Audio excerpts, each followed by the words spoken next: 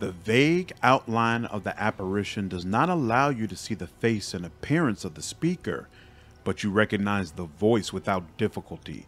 It is your Azata companion, Early Sunset, and his words radiate dismay. "Kwame Planet, I found you at long last. Even with my spells, it was no easy feat in the abyss." "Where were you before you came here?" "I have not yet arrived. I am on my way at the edge of the abyss. I first wanted to contact you to make sure that you were still alive. I did not expect to find you in Alushanera. It's a nasty place, and its ruler is more dangerous than most of the other demon lords. It goes without saying that you should be incredibly careful here." "Why were you looking for me?" "I bring you the latest news from Galorian. You will surely want to hear it. And I was sincerely worried about you. The abyss is a dangerous place. It's far too easy to disappear there." "How wonderful it is to see I am not alone, and that some of your allies from other planes are willing to rush to your aid." Early Sunset does not react to the angel's words. He either does not see the angel, or he does not consider it necessary to answer. "So I see. What now?" "I will soon arrive and meet you in person. Forgive me, but I do not wish to appear within the walls of Alushanera.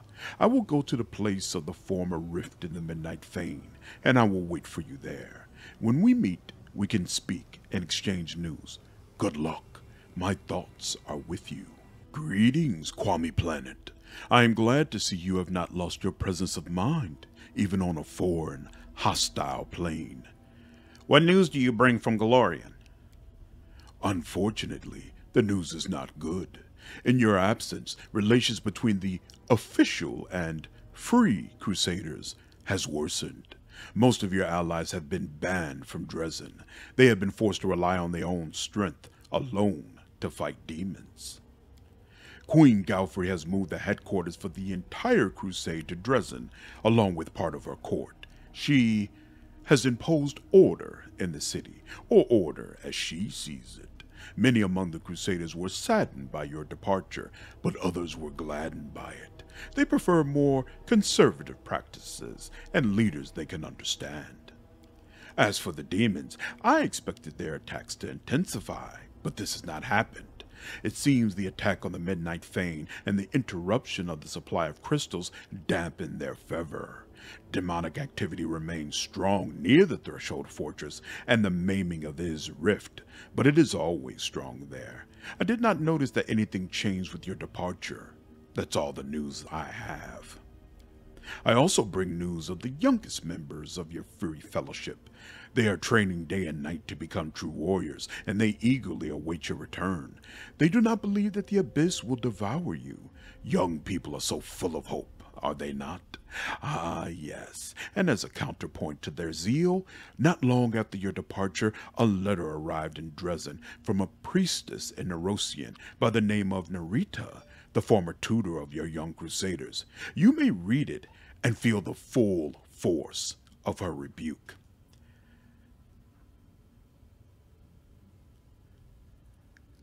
Do you know anything useful about Alushanera and its inhabitants? I know that every being capable of speech is capable of deception, and those who cannot speak deceive with silence.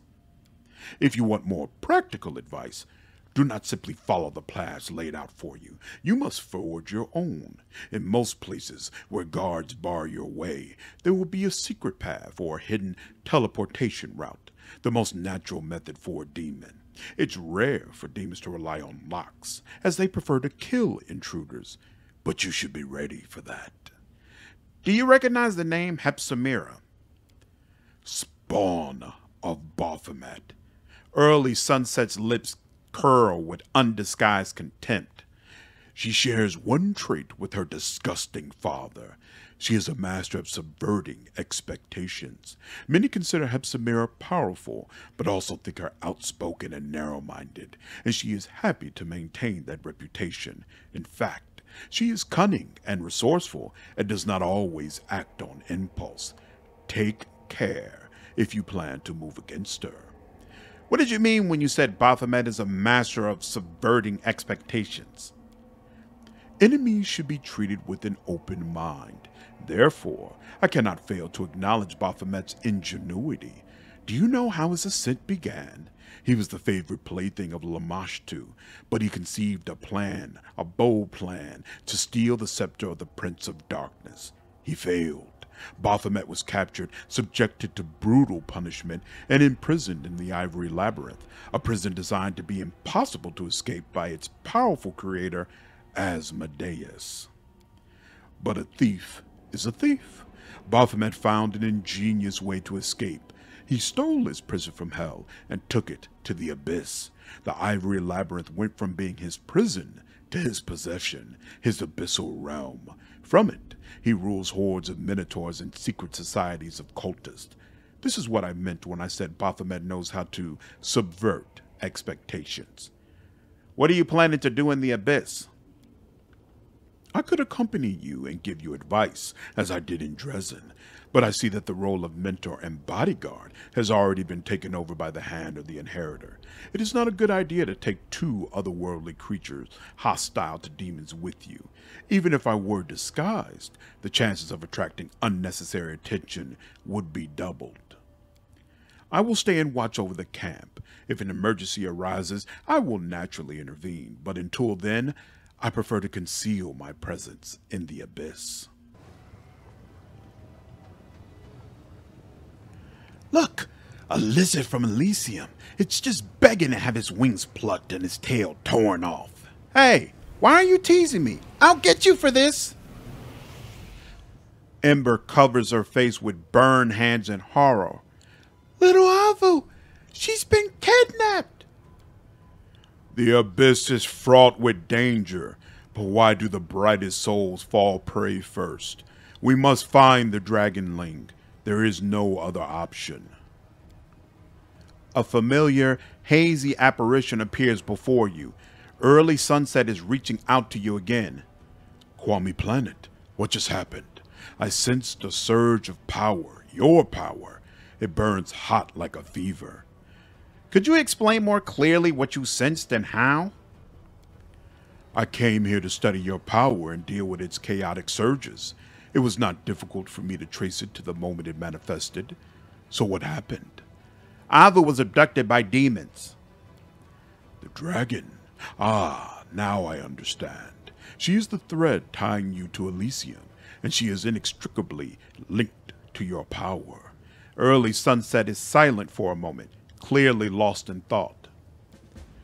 What an alarming situation. We need to speak as soon as possible. I'll wait for you at the former rift in the Midnight Vein. What can we do to save Aivu?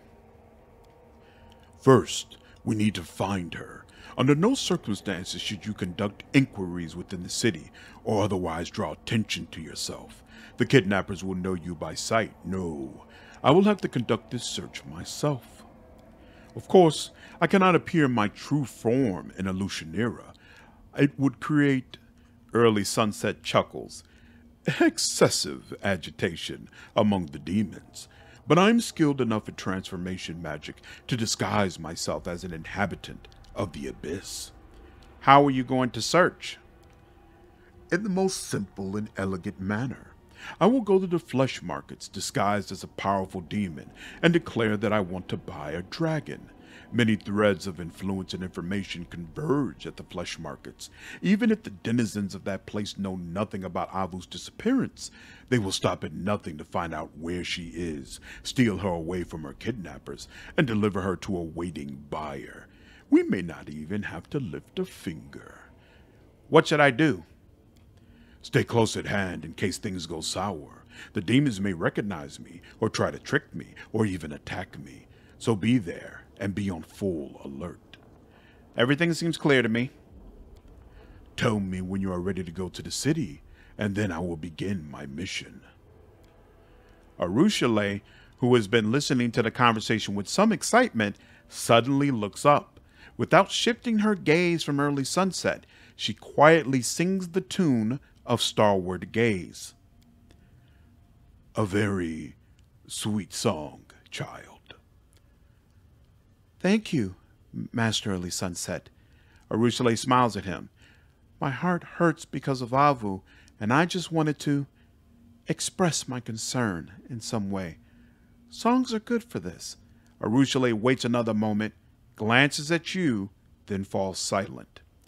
I'm ready to start looking for Aivu. Excellent. In that case, I need to get ready.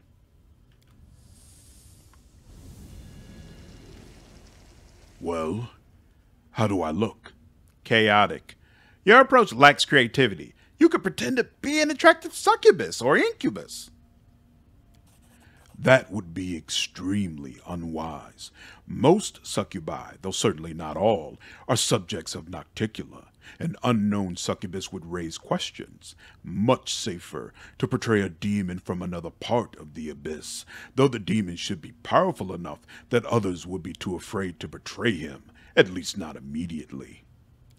About our plan, I will head to the flesh markets immediately and talk to the merchants about buying a dragon. Go there and be prepared for any surprises. See you there. Early Sunset, disguised as a demon, nods at you imperceptibly, but aloud he barks, Out of the way, mortal! Whisper, Let us begin.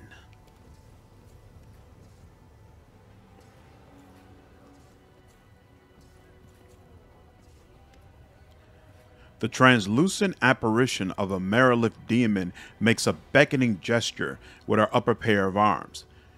Do you have business with me, handsome?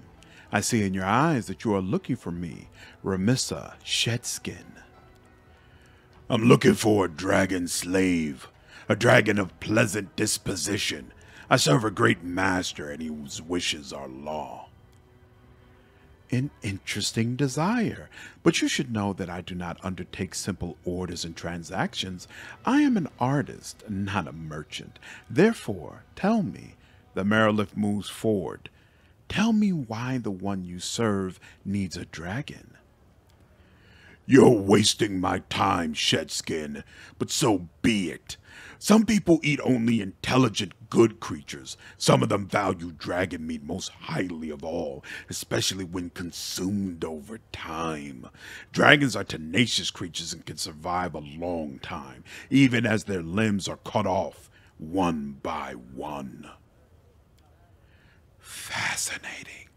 The Merilith's breath quickens. She makes a few gestures with her hands.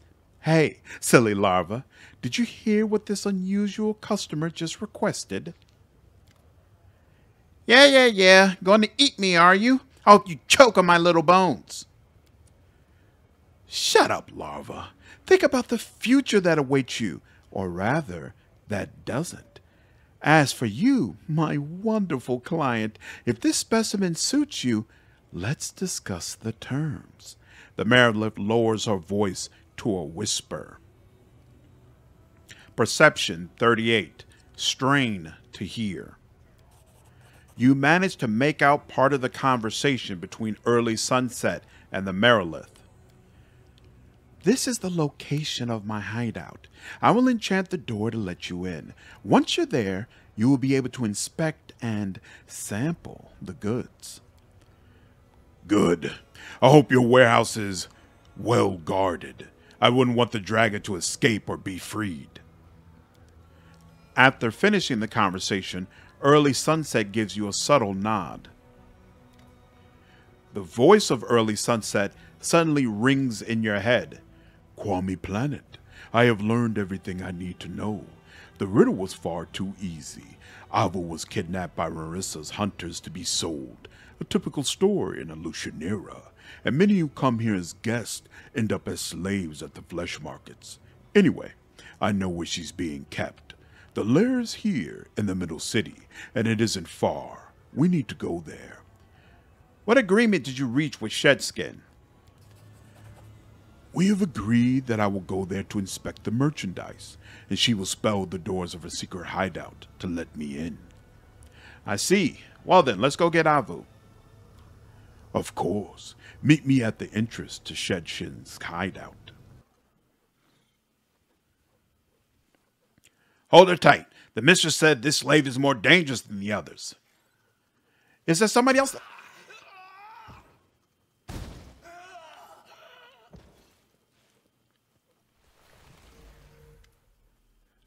What luck? Early Sunset nods contentedly. We will return the escaped property to Shedskin and either get Aivu in return or demand a significant reduction in the price to buy her back. My heart bleeds for poor Aivu, but partaking in such evil, even to save the unfortunate child? I have a counter offer. Let me escape and go my own way. Hey, Chief, this bushy-tailed gal seems nice, and sharp, too. I've got a good feeling about her. We can't leave her to these guys, can we? The kitsune cast the tiefling a sidelong glance. Listen to this handsome, curly-haired man. Please don't sell me out. Woljif stands up straighter, chaotic. I'm not going to do business with slavers at all. Let's release this fugitive and free Aivu, by force if necessary. I like you. I am charming minx. What's your plan? If I get out, I'll find you and treat you to something that will delight your senses. Early Sunset frowns, but removes the enchantment. Kwame Planet has come here from Golarion, from a city called Dresden. Perhaps we should help you escape the abyss. No need. I have things to do here. Someone owes me a lot of money. So goodbye. For now, at least. Kwame Planet, you're finally here! I missed you so much! And you, evil demon, didn't believe me when I said my friends would save me. Oh, that reminds me. She set up an amp. The familiar projection of Remissa Shedskin appears next to Aivu's cell. How is it that my handsome buyer turned out to be fake? He brought the owner of this dragon larva to my lair. Should I be surprised? The demon lets out a mocking laugh. Did I mention that I treat every act of the slave trade as a performance? This is my plan for this scene. The hero thinks he has foiled the villainess's plans and is about to free her pet, but he is ambushed and is instead forced to compromise his principles. So which will it be? Will you try to fight my guards, or will you pay 100,000 gold coins and walk away humiliated? You stole my dragon from me, and now you're trying to sell it back to me? The demon laughs loudly. You are in the abyss, you foolish creature. The abyss. Do you understand? Attack. You wish you never met me, Shedskin. Do you know why they call me Shedskin? Because I prefer not to appear in the flesh. All my enemies see is a projection, a shell, and attacking it will not kill me. Enjoy your victory, outsider. Everything will soon change.